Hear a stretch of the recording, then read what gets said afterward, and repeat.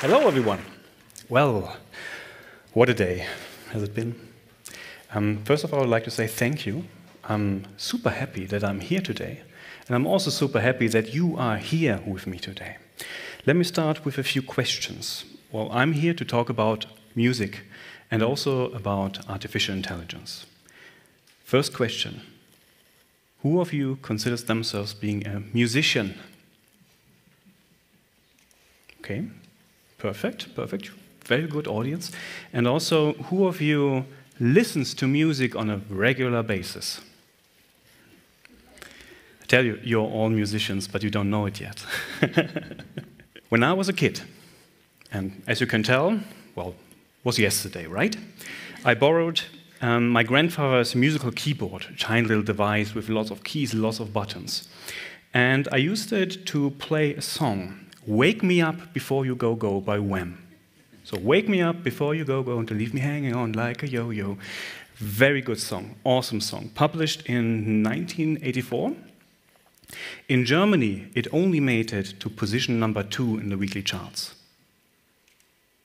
Forgiven, but not forgotten. And well, I played it regularly, maybe to the dismay of my parents. So, hi mom, hi dad. And I played it on this keyboard, not as you might imagine, I pushed the demo button.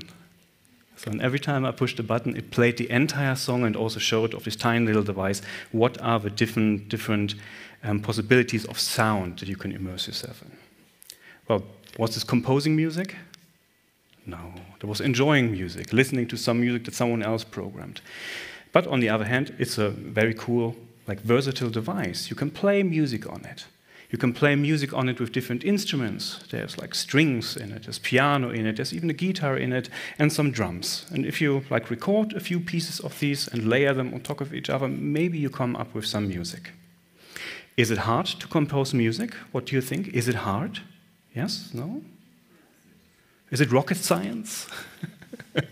Is rocket science like composing music? Well, I would like to ask you to keep this question in mind. What does it mean? What do you have to do if you would like to compose a piece of music?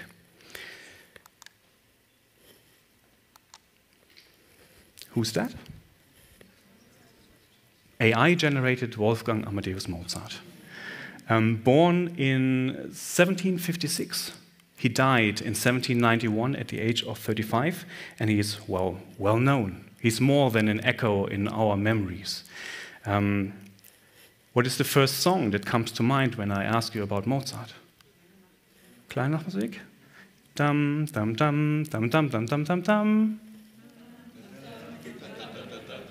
Rum dum da da da da da dum. You know, it's how it works. It is a very, very interesting principle. Predicting what is next is very, very important. So, what does it mean if you would like to compose music in the style of Mozart? Wolfgang Amadeus Mozart. I mean, he learned music when he was a small child because his musician father was very serious about this, and he taught his two kids, his sister and Mozart himself, to play multiple instruments and also composing music. I think he was, I would say, 5 years old when he composed his first piece of music. But again, what does it mean to compose music? Fortunately, there was a time where a lot of people were able to compose like Mozart without learning too much. There was a musical dice game, musikalisches Würfelspiel, a game of dice. The idea is that you buy this, it's a couple of sheets of paper. It was published in 1792 by Mozart's publisher Simrock in Bonn, I think it says. And the only thing that you have to be capable of, which is a learnable skill, that you can read music, notes, and you play them maybe on the piano. No harmony theory whatsoever. Only playing a note or multiple notes on the piano. How is this game played? You need your piano, you have to be able to read music, and you have to have 2 dice. So what you would do is, there's a table in the middle. It has columns, it has rows, and you would go through the columns. First column. You throw the dice, you sum up the numbers, and then you go to the row in that column. And this row has a certain number in it, and this number points to the right side. There's another table with tiny little pieces of music. Then you go to the second column. You roll the dice again. It's a different number, a different sum, a different position in this piece of music. And you do it, and do it, and do it, and do it, and do it, until you move through this middle table from the left to the right. And then you play it. Those are finite possibilities, right? You can exhaust it. So there's nothing, maybe there's no variance in it. Do you have a feeling like how many combinations those are? A lot. So the beginnings are easy, right? You have 11 different beginnings. So this might be a little bit boring. But when you go to the next column, you have 11 beginnings and 11 continuations. So now you're up to 121. And if you complete the math, maybe there are a couple of repetitions, those are 700 trillion possibilities. Not possible for you to play them in their entirety. But if you just play this game, you compose a piece of music in the style of Wolfgang Amadeus Mozart. It's like his hand guiding your hands through music. You don't have to learn anything. Music. I'll just come to the bottom of things. Like, what do you have to learn if you would like to compose music? Music theory. You have to learn about notes. So notes are different frequencies, from low to high. And you have everything in between. The notes that you see on the piano, the white notes, there are also black notes. What are black notes? Then there is something like a melody. Kleine Nachtmusik, dum, dum, dum, dum, dum, dum, dum, dum, means that you have different notes, different pitches, and also you have a rhythm in it. So some notes are longer, some are shorter. And once you have a melody, well, you could stop there, or you would continue. And continuing means you add some accompaniment. Maybe you have first voice, and to this voice you add another voice, maybe a second instrument, or a third instrument, or fourth, or sixth, or seventh. If you have an orchestra, you have a whole big sheet of music that all the different instruments are playing, which is also something you have to learn. This translates to, if you would like to learn composition, you have to learn a lot of rules.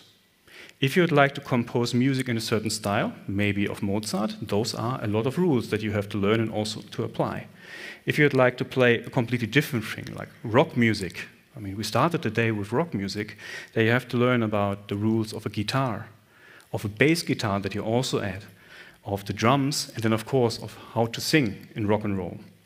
If you go from rock and roll to heavy metal music, which obviously is something that I prefer, you have quite a lot of like new rules on top of that, like which notes to play, which notes not to play, and so on and so forth. And oh, of course, let's not forget, I'm talking about rules all the time. Once you have those rules, you occasionally have to break them to create something new. You don't have to stick to those.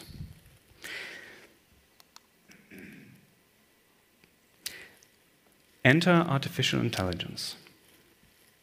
Think about again, what does it mean to compose? And how do I teach an artificial intelligence to compose music? Well, artificial intelligence has been around for decades. Deep neural networks, are they new? Neural networks? It's always a question that I ask when I teach the topic. Neural networks, artificial neural networks were created in the 1940s. So I was not around then. I'm a little younger, but they're already invented, but due to limitations in computation, they never really lifted off. Recently they did. Because I guess there's a certain web page that you go to on a regular basis and you put in some text and you get some text in return, right? Everyone does that. Everyone, trust me. Every time I ask people, everyone raises their hand. How do neural networks learn? You give them data to train on. First you initialize them and they are just empty brains. They know nothing. And then you expose them to data. For example, pictures. If you give them a lot of pictures, they might be able to generate pictures. If you give them text, they generate text. If you give them music, they generate music. And the only thing that you have to do is you have to allow this untrained neural network to play a game. And the game is as follows. If there's one note, which one could be the next one? Or, if you have a couple of notes, which note might follow? And then you ask the second question. If you have a few notes, you predict another note, What is the note that could follow? Could follow, could follow, could follow, could follow. So you would go from left to right through the entire composition. Also, next level of the game is, if you have a melody for an instrument, what is the first note for the second instrument? What is the second note, the third note, and so on and so forth. Like the tool that you are using all the time in text, predicting the next word or token, as we cool people tell it, composing music, music, music. You have to train this neural network, usually take some dedicated hardware, a little stronger hardware that you usually don't have at home.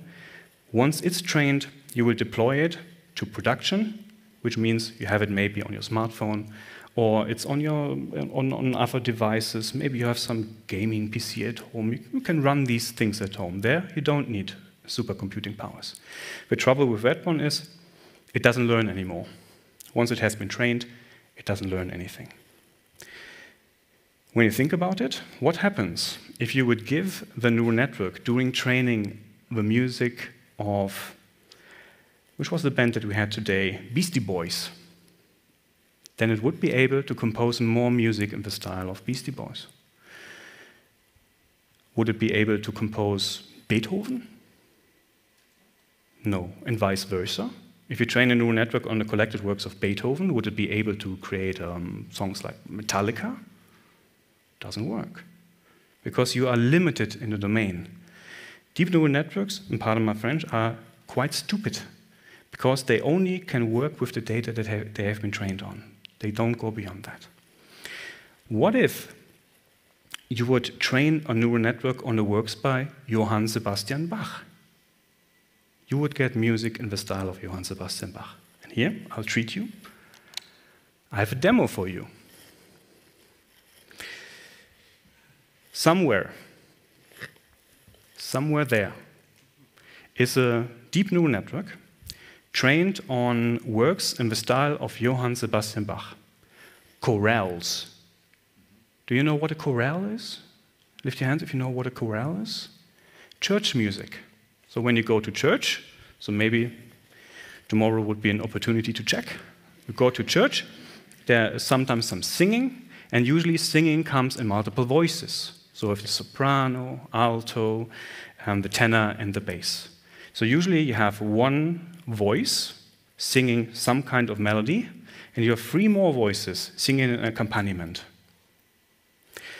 And if I would train a neural network on a data set of 300, 400, 500 pieces of music that looked like that, always predicting the next word, the next token, the next note, I would get a deep neural network that would be able to compose music in the style of Johann Sebastian Bach.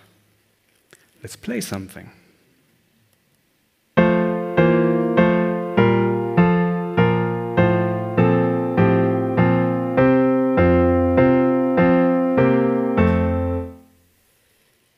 Do you want another one? Trick question, trick question.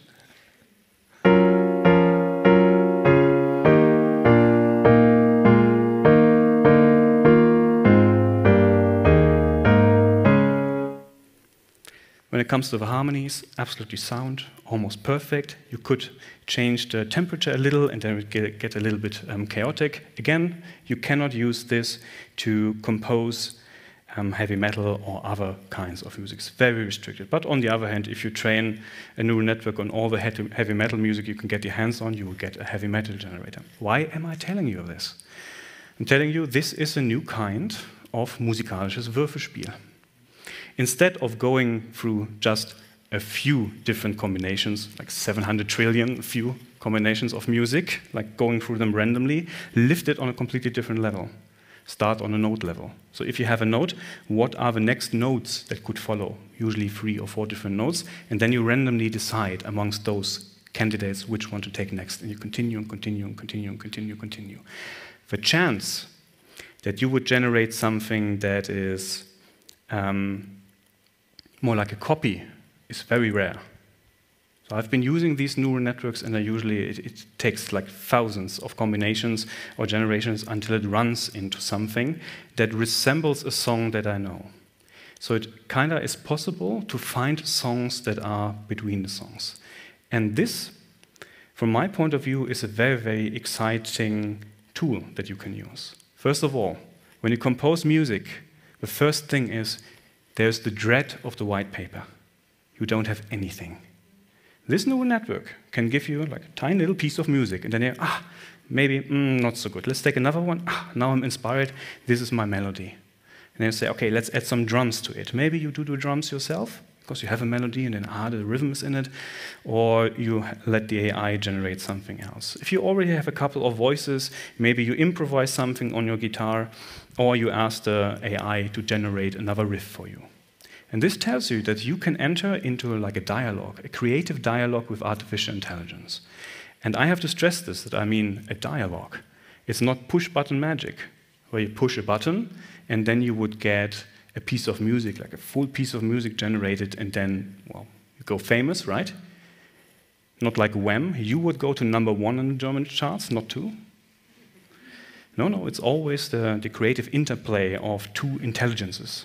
Your musical intelligence, plus all the emotions that you have, plus all the inspiration you gather from your entire life, plus all the other fancy things that you're interested in, plus the, I would say, almost precise musical intelligence of those deep neural networks, playing together, and then you would get, I would say, music that has never existed before.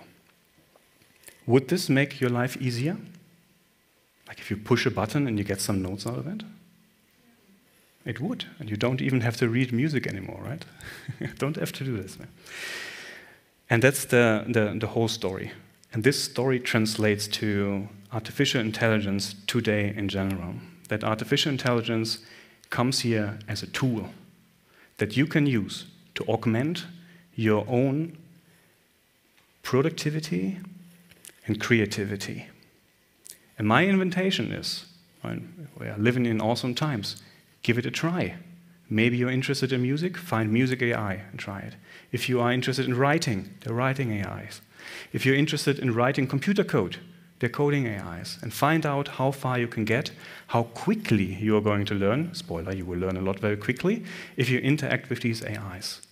So you will always have some assistant that is always there to help you, and this gives you an augmentation of your own productivity and creativity. What a time to be alive. Thank you very much.